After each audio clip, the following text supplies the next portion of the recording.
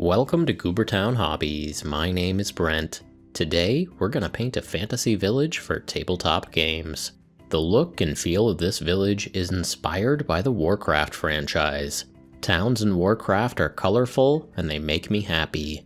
Let's see if we can bring that to life. These medieval fantasy buildings were supplied by Tabletop World, and they are gorgeous. Alright, let's talk about the vision for this project. Warcraft 2 may have been the first video game that really, truly captivated me.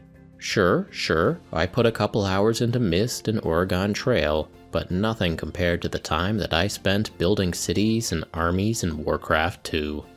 I've always thought it was cool the way that these multiplayer strategy games reskin the buildings and units as different colors for different players and factions. Sometimes you load into a game and you're the blue player. The next time you might be red, or orange, or teal. This color coding helps with the gameplay, and somehow the units and buildings look great with any of these accent colors. I'm someone who spends a lot of time thinking about paint schemes, and it really tickles me how interchangeable those colors are.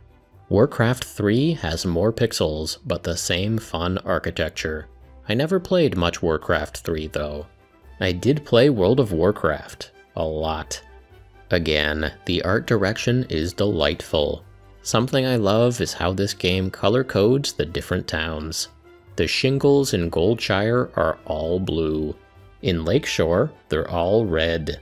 Homeowners associations in Azeroth don't mess around. Everybody's gotta use the same shingles. In Duskwood, they're brown and creepy. I roamed around for a while checking out some different towns. Hearthglen is black-gray. Maybe not as striking as the other colors, but it's still a nice look. Of course, the best example is Stormwind. Stormwind is a city where each of the different districts has its own color. This idea of color-coded towns has ties back to the old strategy games, but here in the RPG, it's just good fun. I'm gonna do my best to paint this village like it belongs in Azeroth. Off camera, I painted these three in order to practice some techniques and get some ideas. And of course, I had to test out some whimsical colors for the shingles. Red, blue, green. All good choices, but we can't be too hasty. It's a big decision. The mayor of Goldshire took their sweet time and went on a vision quest before they figured out that they needed to paint everything blue. On the fourth house, I refined my technique a bit and I filmed it. This house got to be purple. In addition to shingles, these buildings have stone and plaster, timbers, windows, and metal bits. This is a lot of surface area to paint, and a really shocking amount of detail too. Each one of these houses could be a project for a month, so I want to make sure that I have an efficient system to paint them. None of the Tabletop World houses has the exact same layout as any of the houses from World of Warcraft, but they all share a bunch of the same design elements. Timbers and support beams running between sections of brick and plaster. Brickwork showing through underneath plaster. Windows with diamond-shaped bars. Bay windows. Dormer windows. Wooden doors with giant metal hinges. If I do a decent job at painting, this could totally be a town in the next Warcraft game. After those first four houses, I made some final tweaks to my paint plan, and I'm ready to dive back in. So here's the meat of this project. I've got 6 more Tabletop World buildings, and we're gonna do some batch painting. I think this is a good size batch to paint because it fills up my desk without going over. I've got my comfy chair down here in the basement, and we're gonna do some airbrushing. I've been practicing with my airbrush recently, and this tool is really gonna help to speed things up. The first step is to get everything primed. I'm using Stynylrez Primer, which comes in a variety of colors. For this project, I mixed up a bunch of my own blends. I've got some colors here that should be good for wood, plaster, and stone. First, I primed the roofs. I'll choose shingle colors at the very end and paint those on by hand. For shingle primer, I'm just using up a couple of the color mixes that I didn't like as much as the others. Waste not, want not. While I was loaded up with a light brown color, I also hit a few sections of wood, like the dock and balcony of the fisherman's house and the interior ceilings for most of the buildings. Next up was light gray on the outer stonework. Because I've made the decision to paint the roofs by hand, I don't need to worry about keeping those borders neat and clean. I can keep working fast and loose, and not worry if overspray ends up on the shingles. Those big plumes of mist show that I'm working fast and really throwing down the paint. That mist will calm down in a bit when I start doing the detail work. These model houses are super detailed inside and out. I'm going to concentrate on painting the outsides, but I'm not ignoring the insides. I found that it's easiest to spray the inside walls with tan plaster color first, and then to shoot the wooden floors with brown. A bit of brown overspray on the walls looks like weathering, but tan spray on the floor looks like a shoddy paint job. Sometimes order really matters, and I'm glad that I did a few practice houses before I dove into the big batch here. Around this point, I had the major blocks of color primed, and for a lot of those regions, that primer is also the base coat. I switched to my airbrush with the smaller nozzle size to get in and start doing some detail work. This next step is a big one. I'm making all of the timbers and support beams brown. For the next few hours, I'm painting timbers, but this is still way faster than doing it with a regular old paintbrush. My airbrush skills are just barely good enough to get this done without too much overspray. A little bit of overspray onto the stonework isn't the end of the world though. The next steps are to make the rocks a bit more realistic by adding random splotches of brown and black ink. This ink goes on smooth, and I can go as light or dark as I want to. We're just making sure that not everything is the same shade of flat gray. After a round of brown ink, I came back with black. This natural variation is gonna make these rocks look believable. They're already looking better than they were, but I've got a few more steps to make these bricks even better. Okay, let's get back to our source material for a moment. The stone on these Warcraft buildings is gray with a bit of brown, and I'm happy with this approximation. Now look at the places between the stones. The grout is a bit lighter in color than the surrounding brickwork. I've got a really fun way to make our grout look like grout. I'm going to use literal grout. Unsanded grout is an extremely fine powder that's meant to stick to things. One of the reasons that I love these Tabletop World buildings is because the gaps between the bricks are nice and deep. The strategy here is to ladle some grout powder onto the brick walls, and then use a brush to get most of it deep into those crevices. Once the powder was where I wanted it, I used a spray bottle filled with water to wet everything down. When that dries, the grout will be set in place. I really like this technique. Most of the strategies that us mini painters use for painting stonework normally results in the grout or mortar being a darker color than the surrounding stones, when in reality, having a tan grout is much more common. To get this particular color, I bought some white grout and some brown grout, and I added just a bit of brown to white to make this tub of tan. Back in 2019, I traveled to Canada to paint a realistic village with my buddy Neil on the Real Terrain Hobbies channel. At the time, Neil had come up with the idea of using weathering pigment as grout. That looks great, but it turns out that actual grout is way cheaper and maybe even works a bit better. Luke at Geek Gaming turned us both on to using this unsanded grout. Thanks, Luke. Live and learn. So I let it dry overnight, and then I used a big paintbrush to play archaeologist and remove any loose powder that was still hanging around. The stonework isn't quite done yet, but we're well on our way. All that powder was messy, but I think it was worth it. Okay, there's one more step that I'm doing down in the basement. One last bit of work for the airbrush. I want to paint the windows. Back to the game footage. In Stormwind, most of the windows are lit up, but a few are dark. I decided just to light up all of the windows in my village. Goobertown is a bright and happy place. It's a warm, friendly light coming out of these windows. like all the rooms have cozy fireplaces. I used my airbrush to squirt each window with a bit of ochre yellow paint. After 2 or 3 thin coats to build up that warmth, I'm finally ready to take this village and my comfy chair back upstairs. So this is where we're at. I haven't really used a paintbrush yet. Let's go ahead and sort of use a paintbrush. I loaded a dry brush with some cheap craft paint. Dry brushing wastes a lot of paint, and I don't think quality really matters much. This is Vanilla Off-White from Craftsmart. I went through and dry brushed all of the brickwork.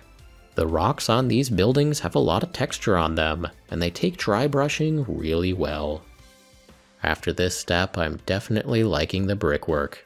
I could weather and stain them a bit with some wash, or I could leave them clean and happy. I'll decide later on. One place where I am using a wash is on the windows. I'm using a red-brown flesh wash on each of the windows. This adds some subtle color variation like you might expect to see in old-timey glass. It also makes everything that much warmer and friendlier. I could almost put this on a table as is and play some games.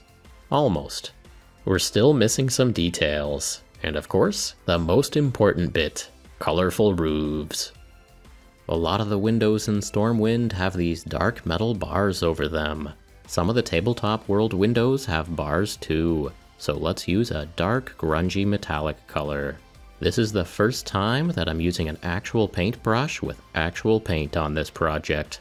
This is where things slow down a bit, but that's alright. I think this detail work is really gonna be worth it. Painting the window bars and such is covering up a lot of the yellow overspray, but not all of it. Some of that yellow overspray is gonna stay around to act as an easy little glow effect. After the outside of the windows were looking good, I switched to the inside. I'm using a deep blue for these, like maybe it's dark outside. Now, the inside of these houses aren't going to be seen very often, but it'll make me happy to know that there's a basic paint job in there. I think I'll be alright without painting the window bars on the insides though. My patience has its limits. Okay, next up is some dark brown wash for the wood. This is for the interior floors and ceilings, as well as a few sections on the outside of the buildings. For this, I'm trying to use up my wash from Vallejo because I don't like it very much. I've thinned it with a bit of matte medium and water, and I'm chucking it down on all this wood to darken up the cracks and give a bit more contrast. Okay, now I'm loading up my brush with the same mix of Stynylrez primer that I used to airbrush the exterior timbers. I'm using this on sections that I missed earlier, as well as some of the interior window frames. I think once those interior window frames are done, the insides of these buildings are good enough. On to some metal bits. I've got a dark steel color here that I'm using for chimney tops, door knockers, and hinges. You can see that some of the doors in Stormwind have very similar big steel hinges, so it's nice that we're able to carry that through to the Tabletop World village. And then we start getting into more and more specific details. The fisherman's house has a lot of ropes, so I'm painting those with a leather brown. Some of the other houses have a rope on a peg here or there, and they're getting the same treatment. 2 of the houses have an orange pumpkin sitting outside. And look, some corn. I can get lost painting these models for hours and hours at a time. There's just so much detail that pulls you in. On this corn, the individual kernels are sculpted. If I wanted to go nuts, I could make this look like dried maize with a variety of different kernel colors. Perhaps it's better to keep moving along though. And here's a bucket. That'll be a different shade of wood brown. Alright, I slapped on a bunch of the flavor details, and now it's time for the best part. It's time to choose a color or colors for these roofs. So at this point, I have the first 4 houses that I painted with their fun colors, and I have 6 buildings that are still waiting for that spark of life. It's so hard to pick. This stuff looks good in almost any color. If I were to make my whole village a single color, what should it be? Maybe I can take the coward's way out and just make them all different colors and never really commit. I decided to keep trying some options to see if I could find a winner. The blacksmith already had a nice coat of gray primer on the roof, so I'm going to see what happens if I put some black contrast paint on there. I don't think that I want to paint all of the buildings black, but this is one of the colors in the Warcraft games, and I want to at least see how it looks. These buildings are sculpted to have some wear and tear on them. A lot of the shingles are missing. This place probably leaks when it rains. The roofs in Stormwind are in better shape, but in places like Alterac, there's a lot of similarities. I've seen some people paint these Tabletop World models up as creepy ruins or ghost towns, but I'm gonna go for a happier look. I think it's more likely that a color like red or blue will be the best choice for Goobertown. I've got some red-brown brush-on primer and some ocean blue primer, and I laid those down as solid base colors. After that base color, we have options for different washes and different dry brush colors to pull them in whichever direction seems fun. The washes deepen the color and add contrast, and a bit of dry brushing really brings out the highlights. Here's a couple varieties of red. Red would look good across a whole town, and it's the color that I associate with meeting Denath Trollbane and Alaria for the first time. But I don't know. Let's try blue. From this ocean blue primer, I can either try going more towards teal or more towards true Stormwind blue. On the fisherman's house, I used some thinned down Pterodon turquoise contrast paint to bring it to life. And then I flipped the house over, and on the other face I used some bright Talisar blue contrast paint. When those were dry, I got my crafts paint out for some dry brushing. A nice greenish ocean blue on the teal side, and a bluer island blue on the other side. That blue is such classic Warcraft. On the big townhouse model, I tried using blue ink on the shingles. Inks are thinner than contrast paint, so they really get down into those grooves. After that, I dry brushed over with pale blue. The detail on these models has a sharpness to it that does a lot of work for us, both in the way they take washes and in the way they take dry brushing. These are really simple steps, but the results are quite nice. I really do like this blue townhouse. This could fit right into Stormwind. I think we've got some really great options here. It's time to make some choices. On the one hand, some of these paint jobs have grown on me, and I'm hesitant to change them at this point. On the other, I still love the audacity of the Mayor of Goldshire, who makes everybody use blue shingles. I'm the Mayor of Goobertown. I feel like I should be decisive. I decided to pick 3 of my least favorite paint jobs and reprime their shingles with ocean blue. I'll make these all the same color and see how I feel. The choice has come down to teal or true blue. This is a hard choice. Blue is classic Warcraft, but maybe that's too vanilla. Maybe I should be doing more than just copying the Mayor of Goldshire. Goobertown should have its own vibe, right? We're going with teal. I got to work laying down the turquoise contrast paint, and when it was dry, I got out my dry brush and put down the ocean breeze. The final color recipe was ocean blue primer, Pterodon turquoise, and ocean breeze. After I fixed up the other side of the fisherman's house, I had a total of 4 buildings with Goobertown turquoise. This is Goobertown. It's bright and fun and unmistakable. So am I ready to change the color on the other 6 houses? Actually, no I'm not. I've become attached, and there's something really fun about having all these colors on the table at once. Typical Goobertown. In particular, I don't think I can change the color on this blue one. This really looks like it belongs in the trade district of Stormwind. I'm gonna leave it this way forever. I'm still cranking away on some of the details on these houses, but they are totally ready to be terrain for tabletop games like D&D or Warhammer or Frostgrave or anything else. I don't know if I'll ever do anything with the interiors, but for now it's just fun to know that they're painted.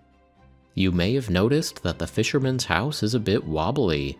That's because it's meant to be on a river or a lake. One of these days I may do a resin pour for a realistic water effect. Alternatively, I could just even out those posts and turn the dock into a deck. Maybe this isn't a fisherman's house at all. Maybe the owner just has an awesome patio and balcony because she likes to have people over for barbecues. I'm gonna keep building Goobertown, and I'm gonna keep pondering about these colors. Maybe someday Goobertown will have districts the way that Stormwind does.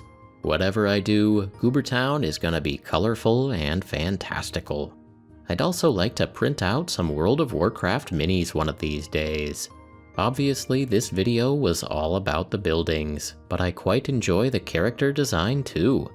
In the meantime, I've got plenty of off-brand citizens to wander around in Goobertown. So many goobers. Artisan Guild in particular has a style that reminds me of Warcraft in the good way. Oh yeah, this goober fits right in. Huge thanks to Tabletop World for supplying the models for this project. These buildings have showed up on my channel several times now, and I'm still not tired of painting them. It's always fun to get a box from Croatia packed with houses and newspapers. I wonder if I can read this. Ah, the Wu-Tang Clan, the same in any language. But yeah, check out Tabletop World. They have a ton of great terrain for sale, and they keep adding to their collection. Alrighty, the Warcraft-style Goobertown is well on its way, and I'm ready to start playing some tabletop games. And that's it for this time. Thanks so much for watching.